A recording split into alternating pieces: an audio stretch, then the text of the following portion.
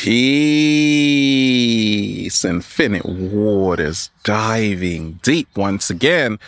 We are out here in nature, baby. We got birds, we got the choir out today. Much love to you beautiful deep divers. Conversations, do you like them? Do you sometimes freeze up, forget what to say, don't know what to say, start scratching your head? How to never run out of things to say in a conversation, how to keep the conversation flowing if you are an introvert. That's right. Let's just, woo, breathing in that good ass prana, baby. If you are an introvert, if you are a very shy person, someone with a lot of anxiety, someone who freezes up, and you forget your train of thought, and then you're like really silent, and you've run out of things to say in the conversation, then you're thinking to yourself, wait a minute, we ain't even had breakfast yet. Can I get a hello? Let me share with you what's helped me along my journey. Keep conversations going. Because I'm an introvert and an extrovert, right? Never run out of things to say if you are a shy person. Don't worry, I've got you. I get thousands of messages every single day. And a lot of them are from introverts, people with anxiety, who find it very difficult to keep a conversation going. Is that you? I used to be like that. I'm going to share with you the most amazing secrets. So by the end of this video, you will be flowing so smoothly in any conversation, even the cat down the road will start clapping for you. Can we do that? Cat down the road? Definitely. Great. Talk about the present moment, please. When you are talking to anybody, the reason why a lot of people freeze up is because they're not tuning into the present moment. They're thinking about what happened last week. They're not really paying attention. And then when it's time for them to speak, they're like, oh, where were we? Ever got into a conversation? They told you their name and then you actually forgot because you weren't paying attention. Happens to me all the time. Don't worry about it, right? Talk about your life. That's how to keep a conversation going. If you are an introvert, be descriptive. Talk about what is actually happening in the here and now. So for instance, let's just say you meet someone on the beach. And this happened to me many years ago. And I was talking about how I help people become their greatest version. And there was a beautiful wave, right? And the other person was like, do you see that? And I'm like, wait a minute. Yes, I do see it. You see, when you talk about the present moment, what is actually happening, you can now keep the conversation flowing. If you see a bird flying by, talk about it. Say, oh my days, a bird just flew by. If you see a leaf falling to the ground, the leaf is falling to the ground, talk about it. If it's a hot day, talk about it. Talk about what you are seeing right now in your immediate environment. Because the moment you start talking about the past or the future, that's fantastic. But if you really want to create that rapport, get that conversation, the juice is going, you gotta become present. And you will find how your conversation becomes so much more enjoyable when you are present to what is actually happening in the here and now. Okay, once you've done that, talk about the world, current events, what is happening. You see, I meet a lot of people who say, Ralph, I keep meeting people who they're shallow, basically, Ralph. And I have no time for shallow talk, Ralph. Forced interactions or meaningless friendships. Hey, I'm with you. I'm with you right there. I don't have time for shallow talk either. I'm a deep diver. You will hear me talking of the pineal gland. And if that's not your cup of tea, well, disappear like Copperfield, right? So I started to realize, I get it. So many of us, we are hiding who we truly are. That's why when we're with someone, we find it very hard to open up and really talk. I had to learn along my journey to expand my expression range. And it's all about meaningful interactions, meaningful friendships. And that can only happen when you really reveal to that other person you're talking to, or even the cat down the road, reveal to them who you really are. You can only do that when you are 100% authentic. Slow motion this side. Your vibe will attract your tribe. What I learned along my early journey was this, that the more you are your true self, you will attract more of your true reflections. Can I get a hello? How many people just did that with me? If you did that, you are my true reflection. My heart is beating right now. Right? So realize that when we talk of just getting the conversation going, never forget to listen as well. Because a lot of people just talk your ear off. And that can be very uncomfortable, especially if you are an introvert, a shy person, right? It's good to listen though. Even if you are those things, right? Listen. Really listen to what they are saying to know if you should stay or run.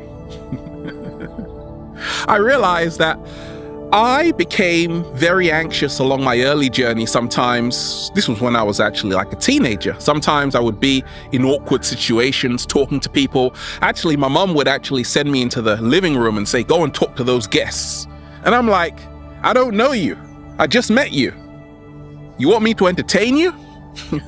So I was very anxious, and then I would be talking to them, but I wouldn't be listening to what they were saying because I would be so anxious to think of, oh my gosh, what am I going to say next?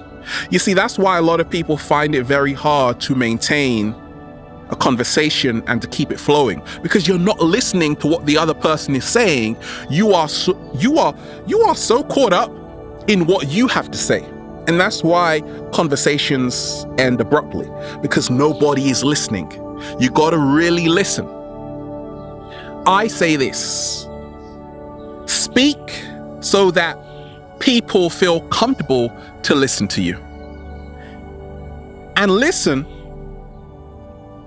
so that people feel comfortable to speak to you. Slow motion this side. That's a secret right there to keep conversations flowing. Because when people can open up to you, when they can be vulnerable with you, they'll start talking. Oh yeah, they'll start talking. When they can really feel they can open up to you, they can pour out their heart to you, start crying on you, right? And hopefully you can do the same. And that's what will keep that conversation flowing. I've learned this along my journey, that it's all about sharing stuff. Sharing your food journey, for instance, 7-day vegan challenge. So I had a blueberry juice yesterday and a strawberry and banana smoothie. What did you have? Well, I had a whole bunch of grapes. I had some watermelon. I had some papaya. I'm doing the Infinite Water 7-Day Vegan Challenge. Oh my days. You see how you're getting to talk with someone you've never even known before, right? Food is everything. Just say, hey, what did you eat for breakfast? Hopefully they won't say, we ain't even had breakfast yet. They'll actually start talking, and then you're like, okay, why do you eat that? Right? Food, you can literally talk to someone for hours and hours just about food. Trust me, I've done it. Especially vegans. Like, vegans pretty much talk about food every single day, or are thinking of it every single day in the most beautiful way. So share your food journey with someone, and you will find the conversation will begin to flow in a very beautiful way. Many times we find it difficult to keep conversations flowing because we don't feel good enough, right? We don't feel good enough. I'm here to tell you, you are good enough. And once you see yourself as worthy of being in anyone's presence, you will find it a lot easier to develop, once again, a greater expression range. So you can now really speak your heart and mind. Speak your heart and mind, even if your voice shakes. Slow motion this side. Because once again, you will find your true reflections that way. One of the greatest ways to never run out of things to say in conversation, to keep it flowing if you are an incredibly shy person or an introvert or someone with anxiety, is to ask questions. That's right. When you ask someone a question, it kind of takes the pressure off you. Now they've got to answer it. Dun, dun, dun. Right? Let them do the hard work, because you just want to like sunbathe on the beach. I don't blame you. It's a hot day today. Right? So ask them a question like, how was your childhood? Okay. They got a whole lot to say about their childhood. If you ask deeper questions, you will connect with someone on a deeper level. You will have more conversation time. If you say, how are you? Someone's probably going to say, fine, bye. Okay, that conversation lasted like, what, 2 seconds? So ask deeper questions. I'm a deep diver. I speak about all kinds of things that will help you become your greatest version. I've spoken about the 5th dimension, indigos. Now, why do I talk of such deep topics? Because I know if I do that, I will find my true reflections, because I'm speaking my heart and mind. If you are someone who doesn't have time, it's going to be very hard to keep the conversation flowing. So you got to even create time in the first place. I'm living such a magnificent life right now because I have time to really dive deep with people. I'm counseling people, I'm meeting people on the beach, I'm meeting people in the park, and I'm meeting loads of different cats, right? Loads of different cats. And that's only because I created time for that. Once you create time, dive deeper with someone. Don't just say the same mundane question. How are you? You all right? Because you're only going to get the same mundane answer back. So you really, really got to start to ask the big questions, the intimate questions. When was your first time? But before you do that, wait a minute. Before you do that, actually get to know them, right? Before you do that, actually get to know them. Don't just start asking massive personal questions straight away, right? Take one step at a time to say, okay, do I really know this person good enough to really start diving deep straight away? Okay, so once you do that, start small with a question like, okay, what happened to you in your childhood? That's a pretty non-threatening question. And then say, okay, what do you think about the world?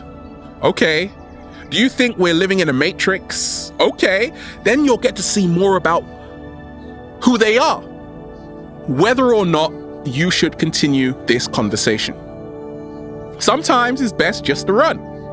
Now, if you are an introvert or someone incredibly shy, I'm here to tell you, if something feels off, it probably is. You got to trust your intuition. There is a reason why some conversations end early, because there is no resonance there. Resonance means returning to sound. So remind yourself this, that you don't have to put up with boring ass conversations. Okay? You don't have to do that. Only invest in meaningful conversations, deeper conversations, and meaningful friendships. And then you will find that you will never run out of things to say, and you will always keep conversation flowing. Remind yourself this, though, that it's beautiful to observe the silence. You see, lovers, best friends, and people who love cats can be around them, and they're around each other, and they observe the silence. Sometimes they don't have to talk, but when they do, they can't stop talking.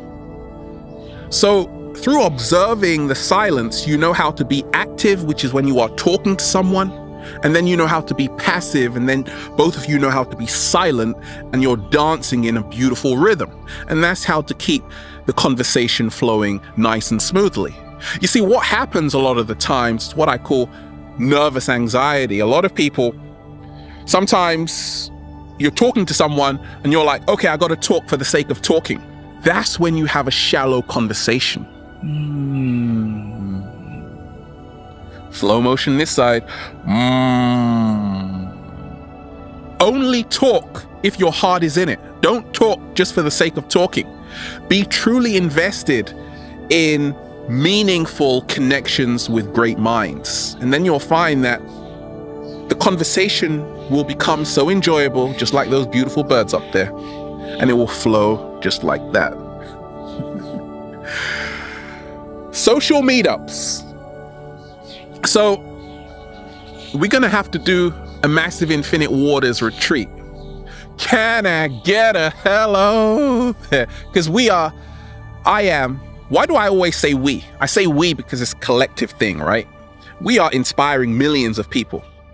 Okay, it's overwhelming sometimes how many messages flood my inbox, thousands.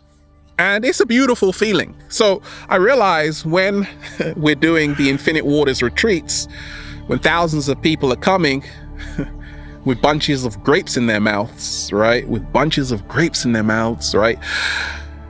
It's going to be hard for them to keep the conversation flowing. Social meetups, social events, social gatherings, when you can really meet people outside, it's great to learn how to keep a conversation, flowing. But check this out. It's what I call private meetups. Is even better to keep a conversation flowing if you are an introvert. Because once again, you don't want to just throw yourself into the deep end to go to like a massive party. Ever gone to a massive party your friends invited you to, and you walk in really late and you got all of these weird faces in front of you and you're like, oh my gosh, who the hell are you? Do I know you? Right? And you're silent. You're like, I'm so scared of what I should say right now. Okay, so private hangouts, Netflix and chill, no. Private hangout and chill and whoa. Breathe in that good ass prana, baby. Breathing in that good ass prana, baby. That's what it's all about. When you get to know someone on an intimate level, in their natural environment, like a lot of people, sometimes they meet me on the beach. They're like, Infinite Waters, is that you?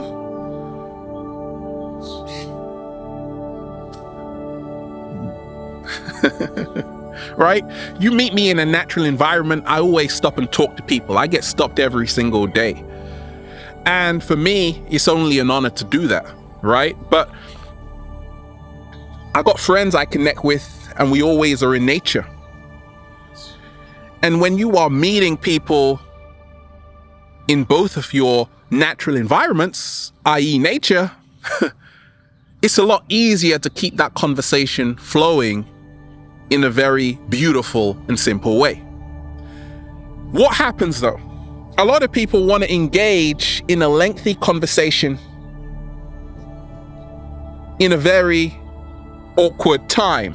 Sometimes people are just dashing to work and you're like, I want to dive deep with them. Once again, no resonance.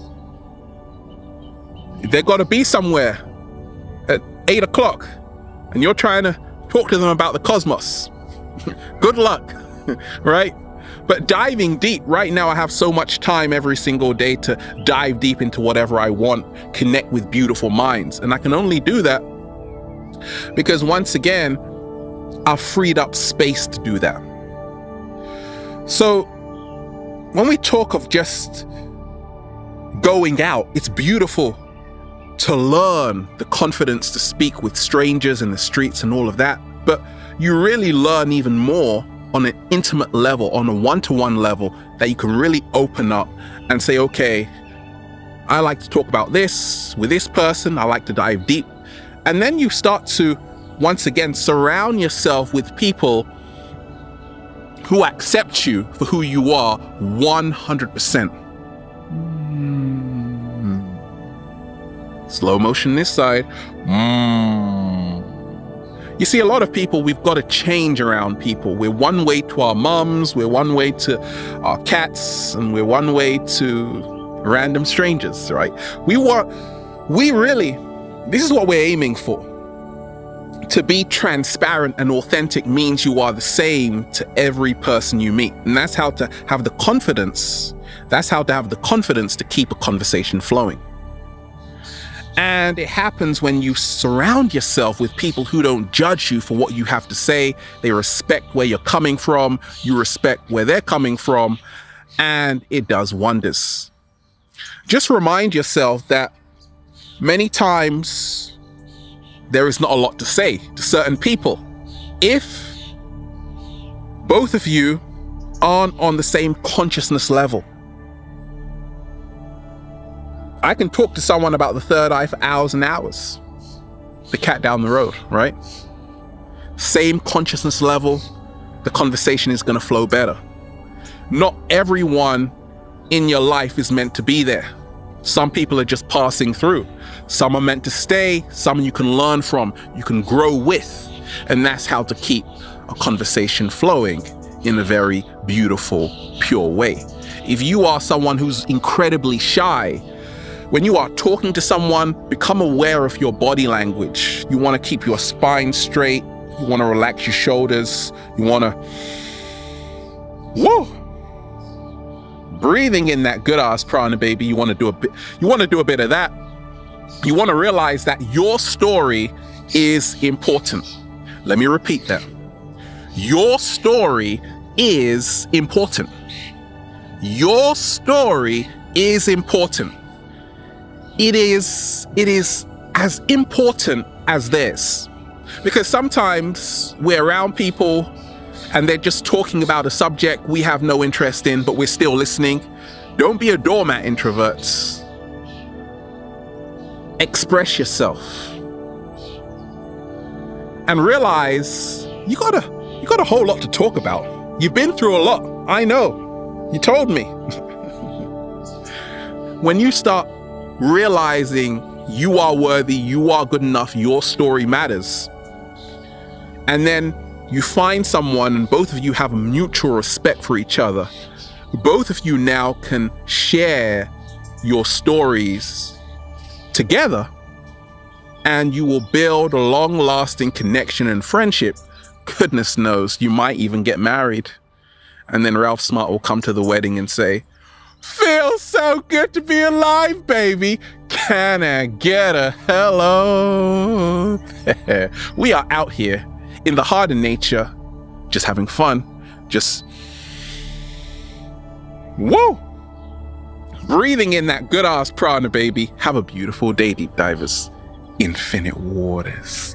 diving deep once again. Stay well, stay healthy. Peace. You.